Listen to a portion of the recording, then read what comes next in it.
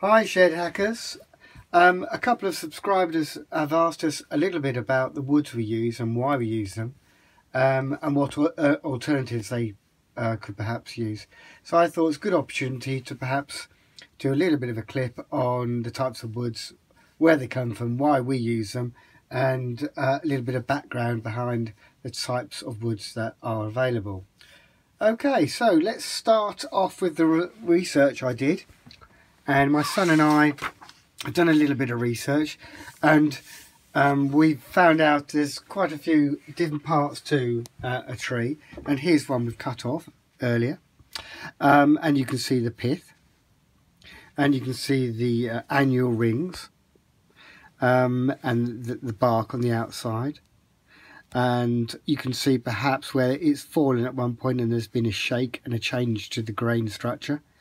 The pith is the hardest part, the oldest part, and the rings obviously indicate each year's growth, hence they're annual. And then moving across, you can see here, there's a little bit of detail on how it's converted into planks from the log. And this is actually quite a science, actually, because it's really important they use the wood most efficiently, so there's not much waste. You'll find that all the wood from a tree is used in some way. We'll go back to the book in a little while, but for the moment, let's just look at the categories of woods. Okay, so this is softwoods. As you can see, this is yellow pine, and this is Douglas fir. And the difference is they're different type of. They're still in the pine family, but a different species. If that makes sense. And Douglas fir has a better grain structure. And then we've also got Purana pine, which is a slightly darker pine, but a very straight grain, as you can see. And some of the examples of yellow pine and Douglas fir being used is dowel rods, like the ends of stairgates or balustrade, I think. Yeah, and then even in some of our projects, we make stuff out of yellow pine normally because it's more sustainable. Okay, moving on, Shed Hackers, to hardwoods, and here we've got a selection of species of hardwoods, and this is just a small selection of species that are available in woods. We have ramin, afromosia, wenge, great looking wood, that looks like ebony a little bit, used on the old piano keys. Meranti, which is a cheaper form of afromosia, and mahogany. Often it's used in similar situations. Ash, we think this is cherry on the bench tri-square. Teak, red oak, sapele, beech and maple. Beech is used in kitchen situations, very hygienic. It sort of has a self-cleaning property to it. A bit of lignum vitae, very expensive wood, often used in old-fashioned bearings on devices. Very, very hard wearing. A lovely, lovely wood. Very wood to use. Very dense, extremely. And this is eucalyptus. It's off a fairly large eucalyptus tree.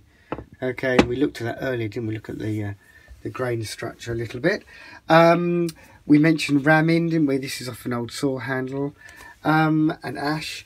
Okay, now hardwoods are very durable. They're expensive to source. They're very slow growing. They're generally darker in colour, but not always, but generally darker. They are obviously more expensive because of the reasons I've just explained.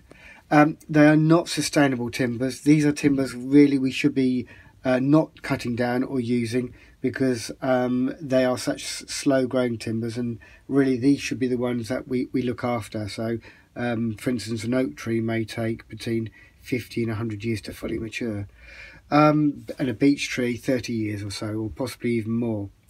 Right, so we're going to move on to the next category of woods, and that will be man-made woods.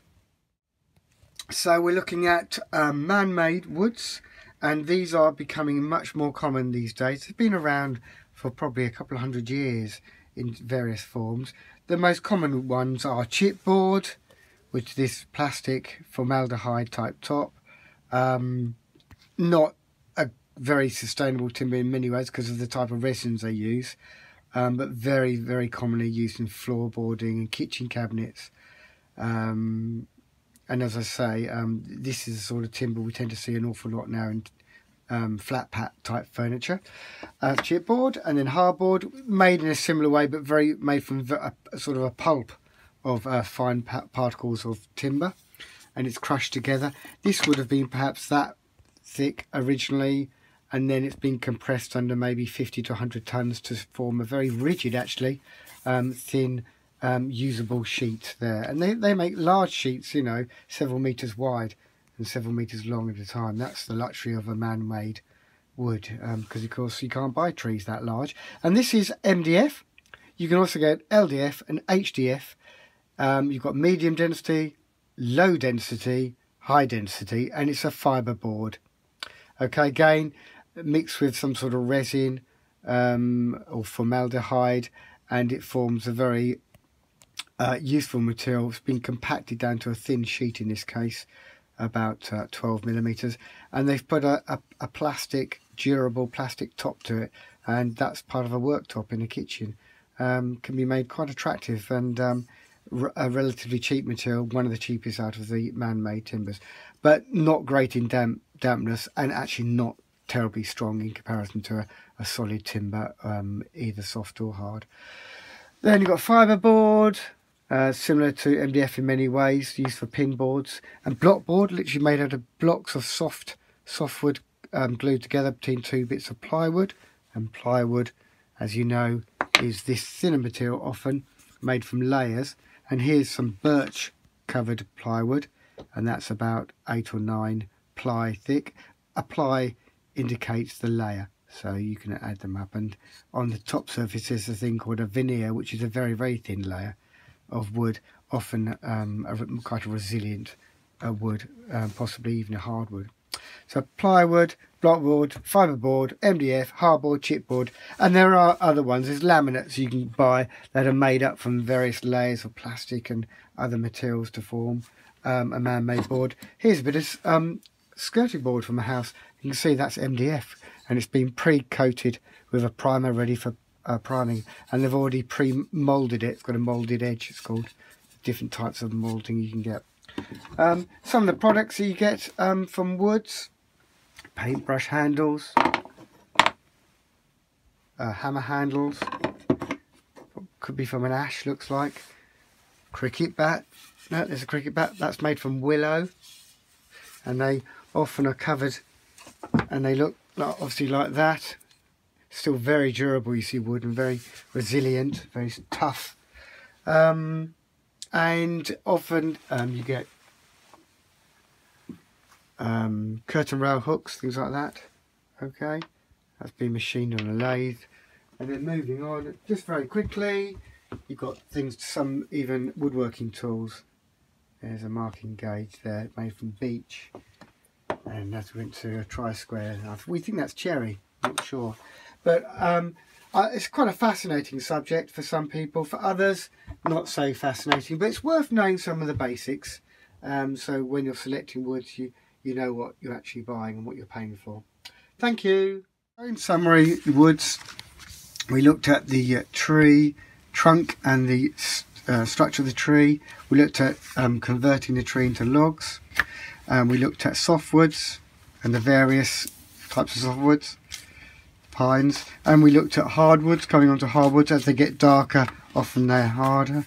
And then we looked at the types of species again. Look at that boxwood, lovely wood, some red oak here, and then you can see, as I mentioned, the colours becoming darker and the woods becoming denser, more expensive to source, not very sustainable, and so forth.